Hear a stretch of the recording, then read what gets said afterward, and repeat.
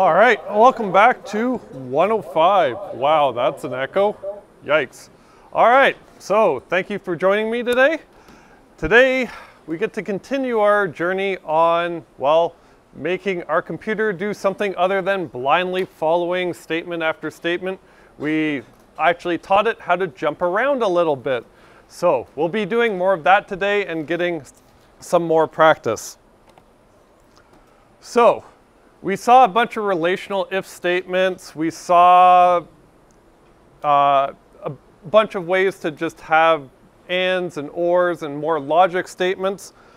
So we saw comparing numbers. Well, we know that characters are actually just numbers represented by the computer. You don't actually need to know which character corresponds to which number, but you should know some generally how they are ordered because you are allowed to compare characters and sometimes it will be useful. So remember, characters are ASCII encoded, so they're converted into bytes, and the way they are ordered, so the important ones are, well, all of the digits are ordered in order in terms of value. So 0 gets the lowest actual number. Again, doesn't really matter what that number is. And then 9 gets the highest of them. So if you did an inequality between all of them, so the character 0 is actually less than the character 1. And then you don't actually need to know what the character capital A is, but you should know in terms of order, well, a capital A is greater than any digit. So that's something you should know. And then all of the capital characters are all in order. So A is less than B, B is less than C, all the way up until Z. And then after that comes all of the lowercase letters. So we have lowercase a then is less than lowercase b is less than lowercase c, all the way up to lowercase z. So these are fairly important numbers to know because they will be, they'll be actually useful, as we will see today. So, like I said, we can do arithmetic just on the letters. So the digits 0 through 9, they're sequential, so their values increase by 1. Again, we don't really care what the value of 0 is, but it might be nice to know that, hey, if we take the character 0, so the characters between the single quotes, we can do math on it like anything else. So it's a bit weird looking, but we can just add the integer 2 to it, and then that will actually result in the character 2. So because, 1 away from the character 0 is the digit 1, and then 2 away from the character 0 is the digit 2. And similarly, if we just take the character 0 and add 5 to it, we get the character 5. Bit weird, but these are how the rules work. So, again, all of the uppercase characters, they're sequential, so their values increase by exactly 1, as well as the lowercase letters A through Z. And if you want to know, well, an uppercase letter plus 32 results in a lowercase version of that character, but that's something you probably will never ever use for this course. So if there's anything to forget, you can forget about that one. But if we actually did some examples with it, well, if we took the uppercase A and then we added 2, that's just 2 more letters in the alphabet. So A plus 1 would be capital B, uppercase A plus 2 would be uppercase C. And then if I had lowercase a plus 3, well, that's lowercase d. And you could also subtract if you really wanted to. So if I wanted to know the letter before O, I could just say O minus 1, and then I would get N.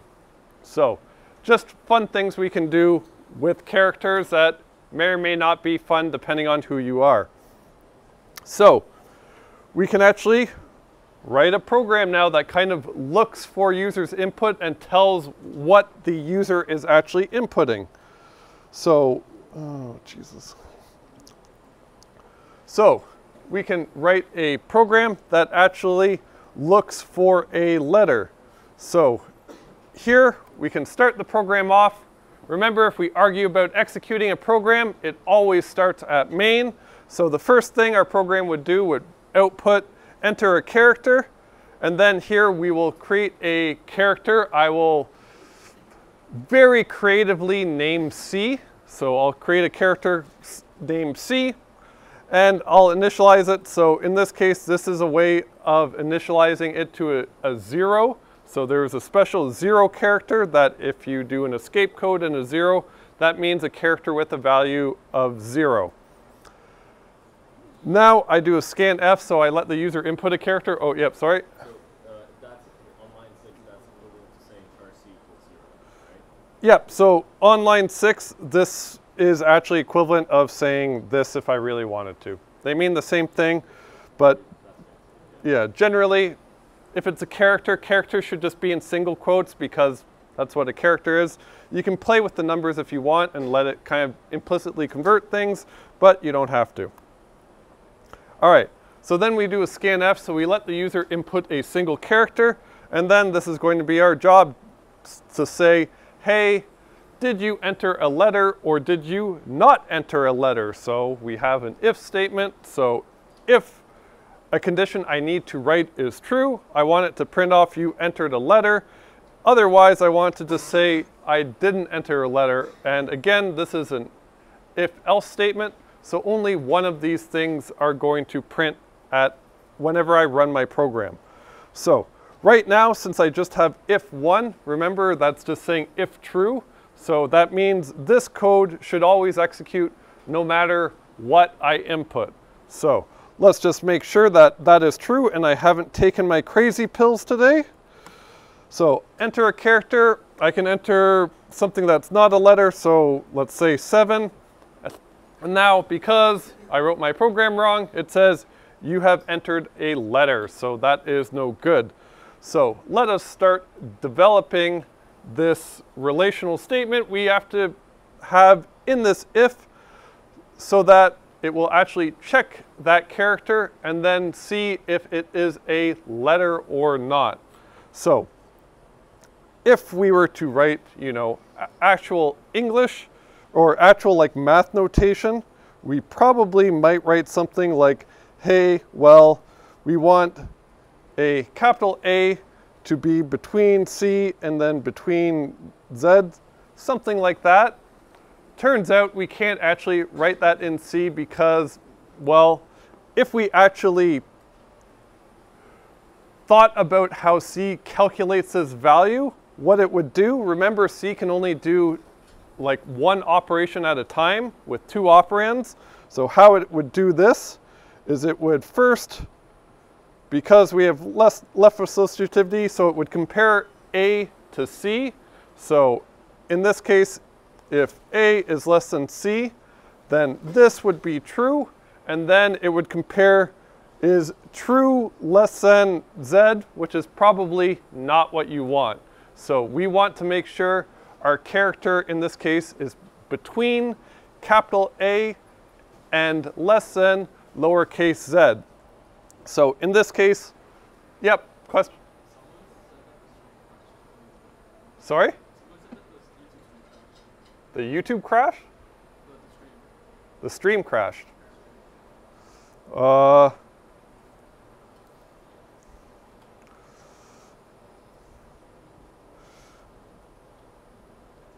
It says it's working, so all right, well, if it crashes, I have a recording on my laptop. I'll upload it later. Yep. So in this case, we can use an ampersand. Does an ampersand this and? Yeah, so got a comment that in this case, if I want both of those things to be true, so I want to be between a value, well, I should pretty much just translate it like exactly what I said in English. So I want to make sure the character is greater than a capital A and also less than a capital Z. So then it's between those bounds if both of those conditions are true. So in this case, I might want to check, well, if C is greater than or equal to A, so I want to include A. So this means that it is some value that is capital A or greater. So I also, in this case, there's some letters and other things that are after the capital Z. So I want to make sure that it is also less than or equal to the capital Z. So I should say, I also want this to be true. So now, if this is my if statement, that looks a bit better now. So now, this if statement is only true if the character I entered is greater than or equal to capital A, and it's also less than or equal to capital Z. So now we can compile this and try it. So now if I enter just an A, well, that should be true. So that conditional statement, whenever C computes it, it's true. So I get this part of the if statement. So I get you entered a letter. And now if I enter, I don't know, say a digit, well, a digit shouldn't be within those bounds. It shouldn't be a capital letter. So if I enter again, let's say 6, I see it prints off, you did not enter a letter because this is false. So right now we are close to done. Yep.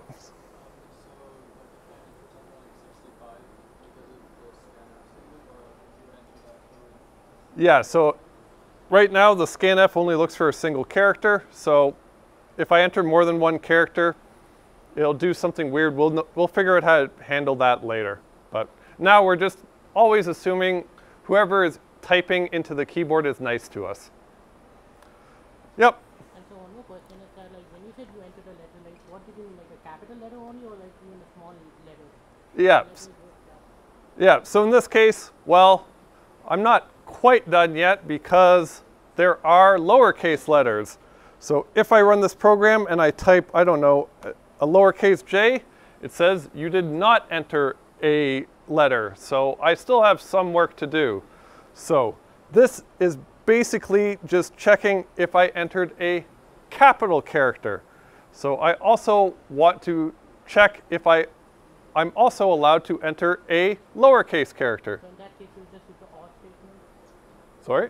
The or statement, like if you want to include that small a to small b. Yeah, so if I want to include lowercase characters, well, if I were to say it in English, I want to be able to accept an uppercase character or a lowercase character. Either is fine. I wouldn't want an and. No character can be both an uppercase and a lowercase at the same time. That doesn't make sense. So I will have to check if it is an uppercase or a lowercase. So in this case, well, I'm not going to worry about the precedence rules. So I'm just going to throw this whole logic statement all in brackets. So I just bracketed that uppercase check. And now I can write out my or, and then start a new set of brackets. And then in here, I will check if it is a lowercase. So I want C to be less than or equal to lowercase a. And I also want C to be less than or equal to a lowercase z. So now if I read this out, right here, this little condition will check if it is that character I entered is between capital A and capital Z. So if that's true, well, then it's an uppercase letter. And that's true if I've true or anything. It doesn't really matter what the anything is. The whole expression is true. And if it is false, well, then what's going to happen is we'll compute and see if the character is a lowercase letter. So we'll check if it is greater or equal to lowercase a, and that character is also less than lowercase z. So if we go ahead and compile and run this now, well, if I type a j, it says, hey, you entered a letter. So it seems to actually work now. And to just check that we didn't screw up anything, we can also just try, a capital letter again to make sure that it still works. And now, hey, it says you entered a letter. We can try a digit, and it says you did not enter a letter. So it seems to work now. So any questions about that? Yep. So just go greater than equal to uppercase A, and then less than equal to lowercase z, or are there values in between so that we have to do it like this? Yeah, so the question is, well, what about if I just did some check where I just checked if it was greater or equal to a uppercase A, oops, and then less than a lowercase z. So turns out there are some values actually in between the uppercase and the lowercase letters. Let's see what they are. Oh, I don't have it handy. So I believe if I do this and I entered a tilde character, I think that's between. Yeah, so tilde character is between. So now it says that's a letter, that's not a letter. Wow, I pulled that one out of my rear. All right, yeah. Because the Boolean values read from left to right, will there be like a case where the order of your like if statements is different? Like here we didn't matter which like A to Z you put first, whether it was capital or lowercase. Uh-huh. Or will there be like a chance where you should have one be read first? Yeah, so the question is when we had this statement where we were ORing, does the order matter? So turns out it kind of matters, which we'll get into later. But in terms of the logic, it doesn't matter at all. They are equivalent. Saying A or B is the same as saying B or A. So in terms of the logic, no. In terms of C, C matters a little bit. And we'll see why in a second. All right, any other questions based off that? Whoops. All right, so sometimes that whole if statement is fairly ugly. Anyone agree with me that that's kind of ugly? So one way of making things more clear in programming, especially if you're just beginning, is to give things names. So instead of doing all that complicated if condition, if you notice yourself making giant brackets around everything, that probably means you should just give something a name. So when I described it to you, I said, well, I checked for an uppercase letter and then I checked for a lowercase letter. So remember, there is a data type called a Boolean, and that is what the relational operators give you. So I could actually create a Boolean that is called is uppercase letter. So then in this Boolean, well, I can do that check. So I can just write it here. So it's an uppercase letter if the character is greater or equal to uppercase A and less than or equal to lowercase z. And that makes it a bit more clear what I actually mean and what I'm checking. So now, well, if like a month later you came back to this code and you looked at it, you might be like, well, what the hell are you doing? I don't even understand what you're trying to check for here. It looks a bit weird. So instead, like I said, we just give things a name. So now, to check for a lowercase character, well, I just do the same thing, but except I use a lowercase character.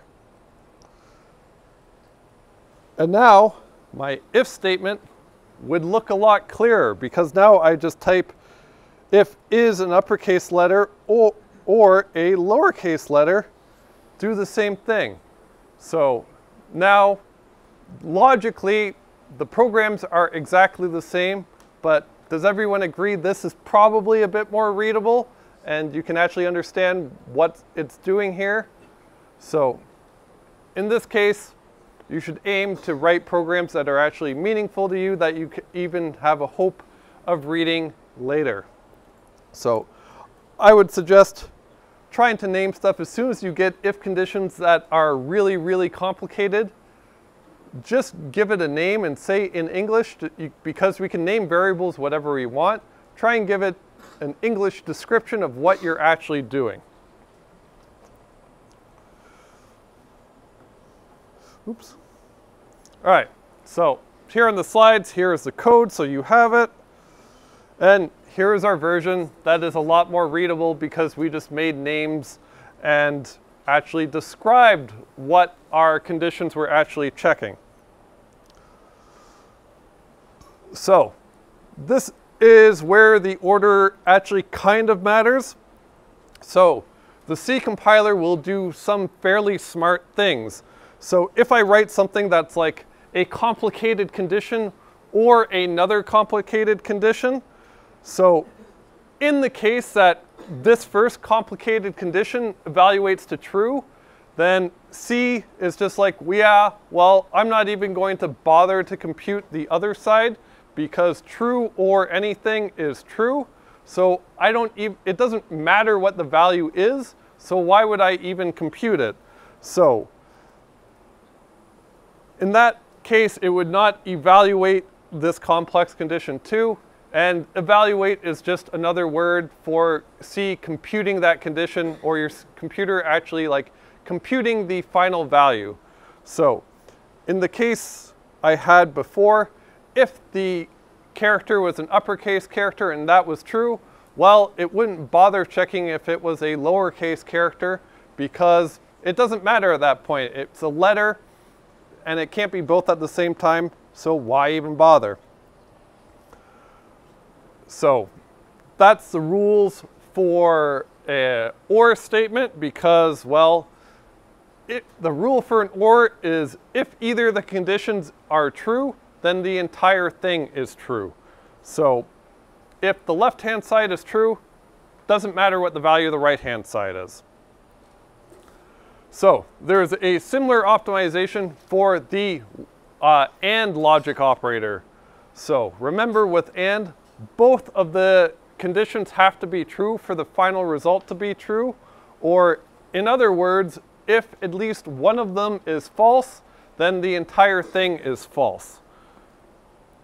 So if I write some complicated condition and another complicated condition, and this complicated condition is false, well, I already know ahead of time they both can't be true. So the only way the whole result is true is if both of them are true. So if one is already false, that means the entire thing is going to be false. So if we evaluate complex condition 1 and it is false, we just skip evaluating complex condition 2, and this not having to compute it because the value doesn't matter, well, the name we give it is, say, C has lazy evaluation, which means it's not going to compute anything that doesn't matter anyways. So if it doesn't matter, C will not just waste time actually computing it. So any questions about that? So the order logically is not going to matter, but in this case, if you have AND, like A and B, if it's more likely than one is going to be false, you probably want that one first, but doesn't really matter. All right, and there was that. All right, so sometimes it is useful to rewrite these logic statements, and there are something called De Morgan's laws that if you've done, discrete electronics yet, maybe you haven't, maybe you have. You might have seen these laws before, so they're just basically some logic laws. So the laws state that not A or B, well, that is exactly the same as saying not A and not B. So how does that make sense? Well, in this case, the only time that this will be false is if they're both false.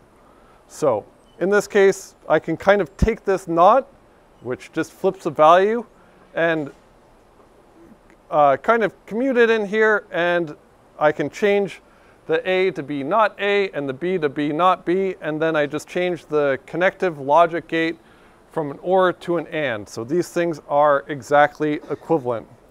And I also have the version, if inside here is an AND, then I can go ahead, bring in the not, and then I'll change the symbol over to a OR. So in this case, The only way this is going to be false is if either of the values are false. So it's equivalent to saying it's either not A, or not A is false, or not B. They mean the same thing. So if I want to check that a character is not a letter, well, generally you want to kind of not have brackets everywhere to make it a lot easier to read. So instead of saying not an uppercase letter or a lowercase letter, I could use De Morgan's law to change that into an equivalent statement that just gets rid of one of the parentheses. So the thing I could rewrite this as that is exactly equivalent is, well, I can just say if it's not a uppercase character and it's not a lowercase character. So they mean the exact same thing. And yeah, so there's not much memorization in the course, but you should actually kind of commit the Morgan's laws to memory. They might make the, if you have a complicated if expression, it might make it easier to understand if you just rewrite it. So when you use these laws, we have to be aware of the precedence rules, and some bugs you might have or some issues with your programs might be you didn't exactly use the brackets to get exactly what you wanted. So if I just took this, so say I just said I meant not an uppercase letter or a lowercase letter, and I decided to just remove a set of brackets, so I changed it to not uppercase letter or lowercase letter. Are these two things equivalent? So these two things are not going to be equivalent because remember the unary operator, so like not, that flips a value, well, it is a higher precedence than anything else. So what this will do is just flip the value of not an uppercase character.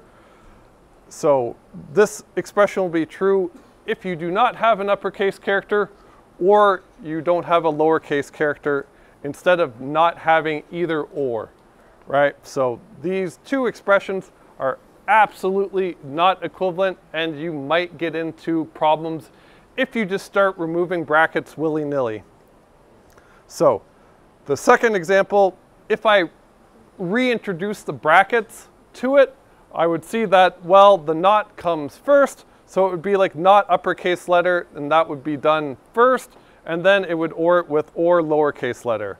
So don't really have to know the precedence rules, just remember that unary operators have the highest precedence over pretty much any other binary operator but assignments, and you should never use assignments and expressions anyways. All right. Another fun thing to be aware of is that a semicolon by itself is actually a statement. So remember the syntax for a if statement is just like if expression, then a statement. Well, if I write something silly like this, I might write if, you know, uppercase letter or lowercase letter, and then the really subtle thing I have is I just have a semicolon right here. So if I have a semicolon right there, that is the statement that will run if that expression is true. So if that expression is true, well, my computer will execute this empty statement that does nothing, and then this printf, or if this whole expression is false, it will skip over that semicolon and run this printf. So in either case, if I just accidentally put a semicolon there, I'll always get the result, you entered a letter printed off, which I would not expect and would likely be wrong because it's not likely you're always going to enter a letter. So just remember, do not use a semicolon there. Yep. Are we gonna get the does this code compile type of questions on the exam? Yeah, so the question is, are we going to get does this compile type questions on the exam? And hopefully not, because, well, then you could compile it. But in this case, this does compile fine. It just doesn't work. Yeah, well, I mean, like, yeah,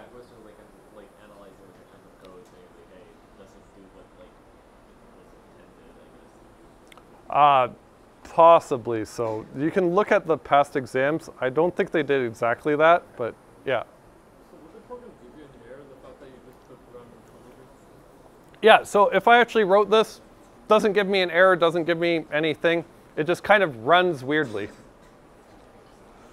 So no matter what, it would always print it would always do this printf, and it would be weird. So I should just don't write a semicolon here. Weird things will happen. So, like I said before, the printf always executes every single time. Just be really, really, really careful about it. If you write if and then parentheses, do not put a semicolon. So that's also the reason why I said just no matter what, after that parentheses for the if, just do a curly bracket. So do a curly bracket and you will not be disappointed. You will not kind of shoot yourself in the foot. All right, other things we can do. We can chain if statements together. So what I can do is I can write something like if A, and then inside of the curly brackets after the A, well, that code and those statements will run only if A is true. And then instead of just an else, I can put an else if, so I can actually check another condition. So in this case, if A is false, so it would not run these lines. It would go over to the else and then check the condition for B. And then if B is true, then it will run this code. So this code I'm currently hovered over will only run in the event that A is false and then B is true. If B is also false, then it will just skip right to the end there. And sometimes this is useful, and we'll get an example of that at the very end. But any questions about that? Yep. Yeah, so in this case, I could still throw an else at the very end if I wanted to and end it with an else. So I could always have some code run if all of the conditions are false. So here is the flow of that program. So we would always start from the top. It would run whatever code is wherever that start comment is, and then it would check the condition for A. If A is true, it will run the code within the A's curly brackets, and then it would skip right to the end in the event that A is true. If A is false, well, then it goes into the else side, checks the value of B. If B is true, it will run the code. It will run the code here after B's curly brackets, and that will run only in the event that A is false and B is true. And then after it's done running that, it would skip to the end. And in the event that B is false, it would skip right to the end. And like the comment said, if we wanted to, we could write an else at the end so that if A is false and B is false, then it always runs some code here before going to the end and joining up with the other ones. Other things we can do is we could nest if statements together. So we could write if A, and then within the curly brackets of A, we could write if B, and then have some statements in there. So what that will do is if A is true, then we will go into the code that will check if B, and then if B is true, we will run these statements. So each time you begin a nested if, that adds another level of indentation. So you should shove your code over 4 spaces just to make it easier to read. So generally, if you write something like this, so if you write if A and then directly inside of it you write if B, well, these statements will only run in the event that A and B are true. So whenever you program, you want to have as little lines of indentation as you can get away with. So in general, you don't like nesting unless you absolutely have to. So if I wanted to write the equivalent thing without having 2 if statements, well, we should actually just use our logic statement. So these statements only ran if A and B are true. So instead of that, I should actually just write, well, if A and B, and then run the statements. So like I said, in general, the less nesting you have, the easier it is to read, and the better your life will be. So let us do our exercise of the day, and we will write a program that actually finds the maximum of 3 integers. So we're going to have our user just input 3 numbers. We're going to cleverly call them x, y, and z. So in our scanf, we'll have 3 integers, so %d, %d, %d, and we'll put them in the variables x, y, and z, so they will go in that order. So our job is to do something here and actually assign the value to max, which as the larger of whatever the variables are. So say I enter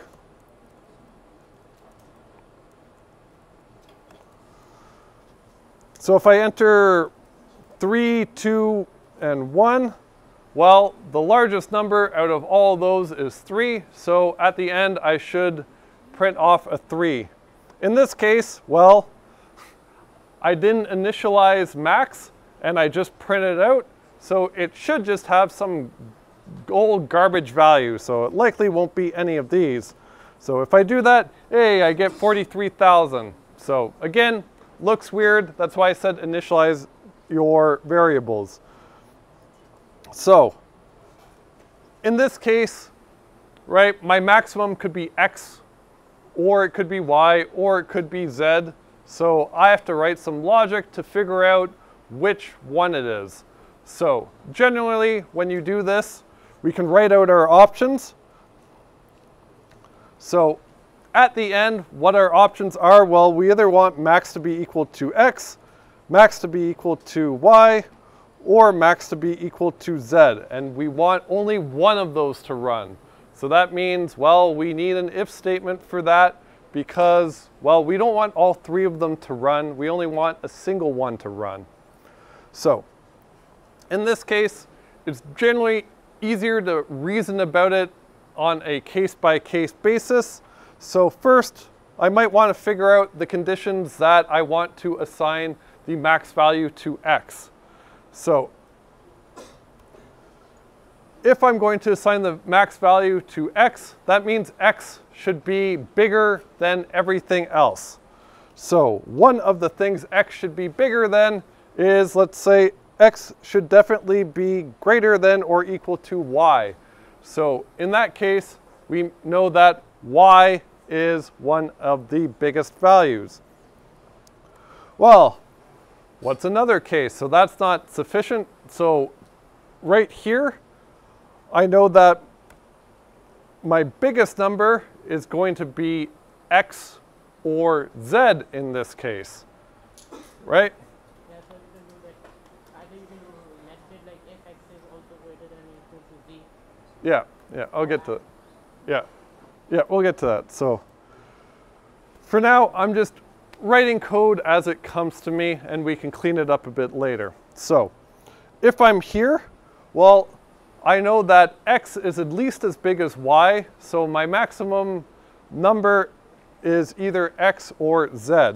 So I can try to distinguish between those two cases. So if x is greater or equal to z,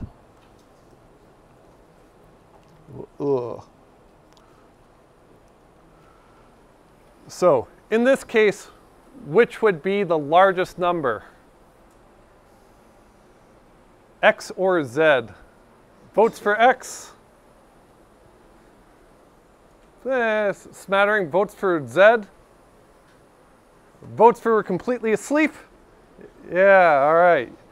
So in this case, well, if I'm here, I know x is bigger than y, and if I make it into this if statement, I know x is bigger than y, and x is bigger than z or equal to it. So in this case, my max is going to be x. And then here I can write, I should consider, well, what happens if that is not true? Well, I know that x is at least as big as y, so if x isn't also at least as big as z, that means the maximum number is going to be z. So that's one case where the maximum value is equal either x or possibly z. So we can think of another case. So here I should write an else if because, well, I actually want this code to run only in the case that I haven't run the other one yet and I still need to check for other things. So I might want to check that, well, I want to check if y is my greatest value. So I want to think about the cases where I want to assign the max equal to y. So I can check, well, is y greater or equal to x? So now if y is greater to or equal to x, well, then I know my maximum value is equal either a y or a z. So I could do the same type of thing where I could check, hey, is y greater or equal to z as well? And if y is also greater or equal to z, well then my maximum value is y. And then in the case that that is false, I could write an else here and say that the max is equal to z. Okay, well now we have to consider the last case here. So if this is false and this is false, well, I don't have to really check anything else because I know x can't be the largest number and I know y can't be the largest number. So by process of elimination, I should just write else max equals z. So in this case, I know z is the maximum number. So that should cover all my cases. So now either this is true and I either assign max to x or z, or this is true and then I assign max equals to y or z, or otherwise I know for sure that the maximum value is whatever I wrote in z. So now if I compile this and run it and I type again my 3, 2, 1, well, in this case, x, which is the first letter because order matters, should be bigger than everything else.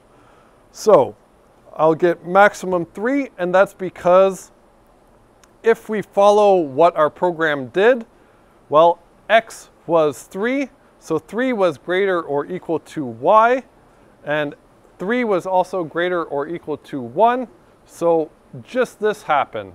So if this line happens, then nothing else would execute until we get to the printf line. All right, any questions about this program? Yep. Yeah, one more thing is that if the numbers are like greater than 2, like for example, if you have 5 text numbers and the maximum, then you can like use an array also in that case. Yeah, don't worry about it. All right. Yep. Yeah, so the question is the last else statement necessary? So if I just got rid of this, so if I got rid of this, well, in this case, I might never actually assign anything to max. So if I write the numbers in this case, let's say I do 1, 2, and 3, that works. Sorry, I do. Oh, yeah, so in this case, we don't actually really need the else, unless there's something I'm forgetting. But I could, in order to be safe, instead of writing that else, I could just initialize max equal to z at the beginning. And then I really don't have to write that else. All right, can we clean this up any more to make it a bit more readable? Because, well, can I get rid of that nesting of if statements? Yep. You can use ampersand like in the first one, x greater than equal to y, Yeah, so in this case, if I set max equal to z, well, I don't need this else because the maximum is already z, so I don't need to just reassign max from z to z. So I can just get rid of this and also get rid of this. And now if I have this code, well, it looks very similar to my nested like if A and then inside of that if B. I could instead write, well, if A and B. So this looks exactly the same, so I can actually just rewrite it. So I'll just move that condition out. So I'll say if x is greater or equal to y and also x is greater or equal to z, then I can just get rid of this because I know if both of those things are true, then the maximum value is equal to x. And then similarly for the other branch here, well, if y is greater or equal to x and y is greater or equal to z, then the maximum is equal to y. And in this case, my entire solution actually fits on a screen and it's a bit easier to read. So now if I compile and run this, it should be exactly equivalent of what I had before. I just got rid of my nested if. So if I run this, say 1, 3, 2, well then my maximum in this case is just going to be 3. So it seems to actually work in this case. Yep.